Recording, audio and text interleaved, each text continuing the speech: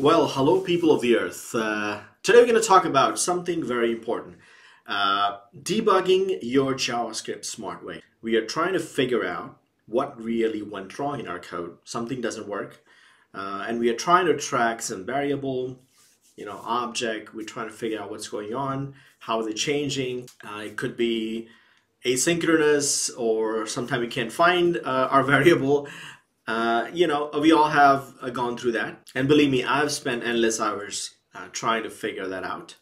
But we shouldn't do that. I mean, there are tools right now available in your browser, especially Chrome, that are so cool that you can actually figure things out very quickly. But a lot of people don't know that. So today we're going to talk about some of the common stuff and some of the tricks that people may not know, where you're doing something hard way, but there's an easier way to do that.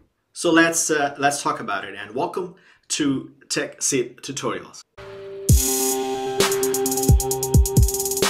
So we're gonna look at some basic tricks, and then we're gonna do some interesting ones that you may not know. So, but these basic ones are also very important to understand, because oftentimes we are not using the full potential of even a console.log. A lot of people do things hard way with console.log. But before we start, one of the first things I want to mention is alerts. Do not use alerts. They're blocking, they're annoying, and there is not much place for alerts in JavaScript anymore. So avoid as much as possible. I would say don't use it at all. Console.log. Console.log is the king, right? We need to use console.log in a right way. For example, let's look at it. Let's say if I have some variable x equal to 1, okay? Now I want to console this. Most of the people will simply do console.log x, right? Now the problem with this is that what if you have multiple console.log all over your code? Then since it's only printing the value, you don't know which one is which, right? So the best thing to do is put some sort of a label. And I usually put something like this, something that you cannot find in your code, and X. The advantage of this would be, let's look at it, since we are here and we are inside the JS fiddle where there are tons of logs. All right, so when I'm gonna run this, but as you can see, there are tons of logs. So if you are using console.log, your value might get lost inside, right? So if I run this, yeah, I would get a here, but as soon as I do something here, my value gets lost. So the best thing you can do is, if you will have filters here. So I can simply type AAA, and then my value will be filtered, and I can always get and all other annoying stuff won't show up here. Now the cool thing about console.log is you can actually track multiple values. So if I have y equal to 2, I can simply say x, I can say y, I mean as many as arguments as you like, and they would all show up here. I can put another label here. Let's just say ZZZ, then I can filter ZZZ and run this, and I can see now 2. Okay, so here's another trick. I'm sure you've seen this. If you've seen my videos, I use it all the time. Let's say if I have a function, right? I'm going to call it f equal to some function, and let's say if I add some prototype to it, prototype dot, let's say I'm going to call this function add equal to a function. I'm not going to put the whole body, but so if I console.log this function, and I'm just going to say f equal to f, and if I print this in console, it only shows me the function body, not the, I want to see the prototype because I've added a prototype property. So instead of log, if I use dir, I cannot use multiple arguments. I have to do this way. So I'll just simply do this way, and then I have more details. I can see its prototype. I can see this add method inside it, right? So this is quite useful. Okay, so here's another trick. Let's say if I have some array called A, and then I'm gonna say console.log A,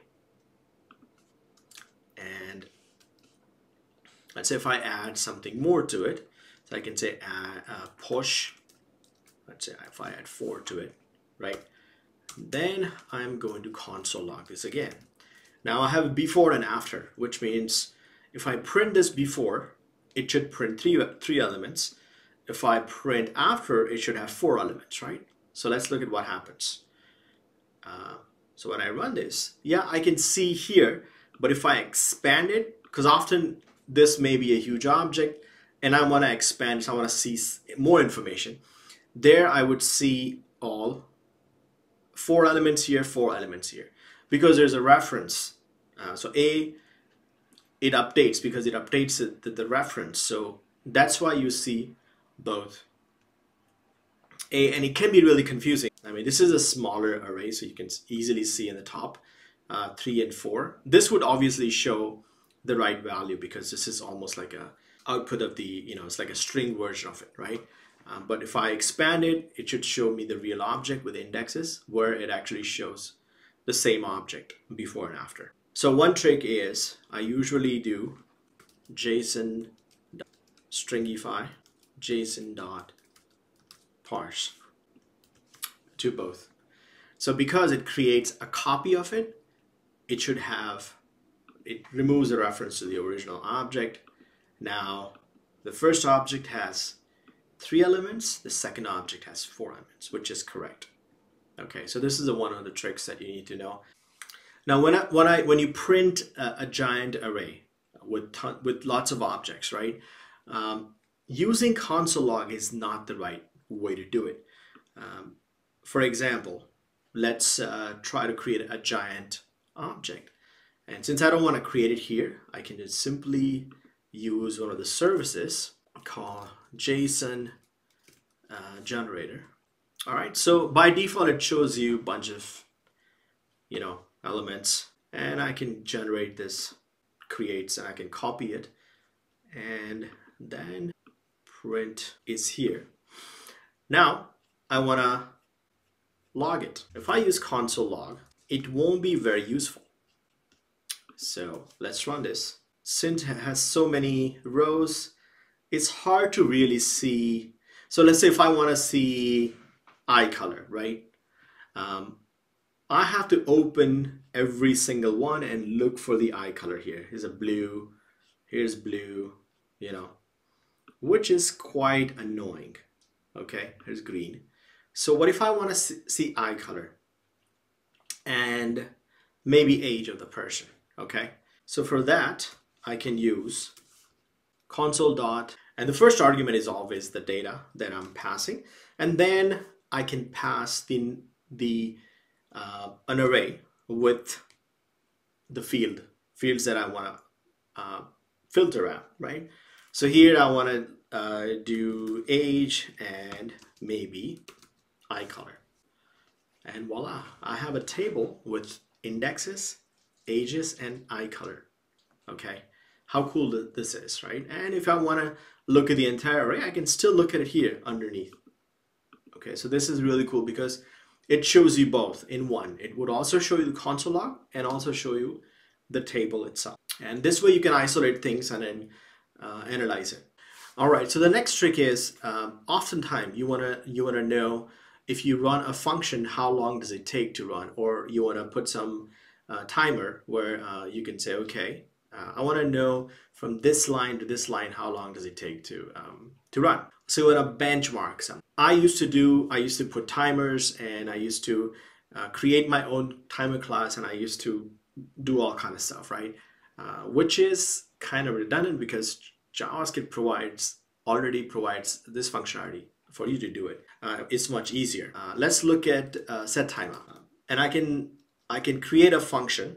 I can say, okay, it's gonna take 5,000 milliseconds to run this code. Okay, and we already know that. And now I want to know when does it actually runs, right? So anything inside here would run after, which is 5 seconds. So what I can do in order to start, I can say console.log time. Oh, sorry. Console, it's a bad habit to just write console.log every time. So console time, and then I would put a label. I can say ST for set time on. And then I can say inside here, I can say console, and then I can use the same label because I can use multiple of these, and it would only measure for this label, right? So it will start the timer here and then end it here, and then it will give me how much time it has taken, right?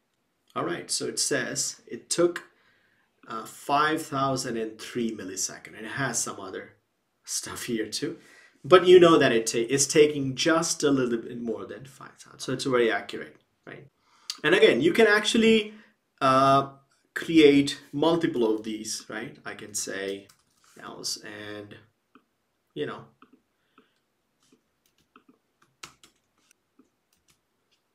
so as you can see, something else ran for even less than a millisecond because it's outside the set timeout, so it should run faster, right? Okay, so now let's look at the next trick.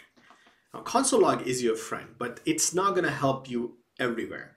Let's say if you want to stop at specific place and analyze things more, usually you would print some variables in console.log, but oftentimes you want to check the whole environment out. You want to see what is the value of this variable while when you stop. So you can actually stop the execution because the console.log just prints the value and it just moves on to the next line. It doesn't really stop.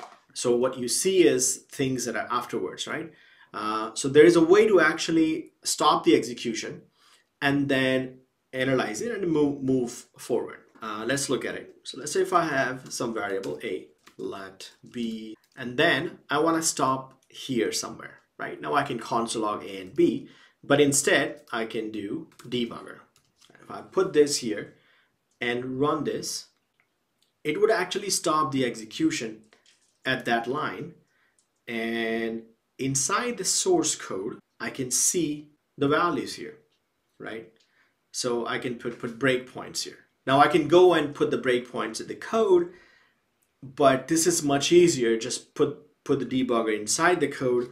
In the JS fiddle, it's usually hard to find out where your code is running because it's somewhere it creates this environment and your code is running somewhere else, right? So it's very hard to find. This way you don't have to look for it. It automatically finds it for you and it just stops there at that line.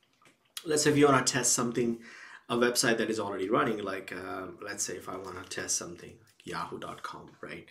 And then they have tons of JS, right? And if I knew what JS file I'm looking for, I can simply go here inside the source.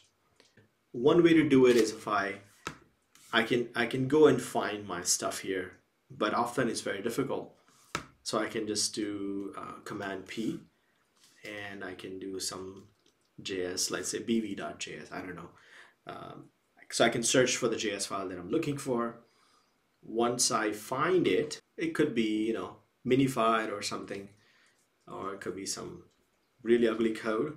And then there's little prettier. So if I click on this line here, and it makes my code readable. And then I can put some breaks here, and then I can debug my code here. Okay, so this is pretty neat trick. And there are tons of stuff here still that I haven't explained. I might make another video. There's performance tab, memory tab, network tab, and each has its own little tricks that you can use. So I might make another video. And feel free to share any interesting tricks that that I haven't covered here, so I can share with other people. And also for myself, since I'm teaching you, if you know something, you can teach me.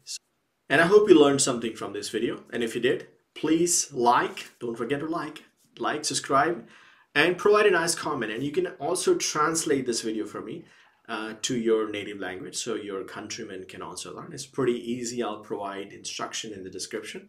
And once you translate it, send me a message so I can approve it and give you the credit in the next video. And also you can help me on Patreon. I'll provide a link here. And thank you.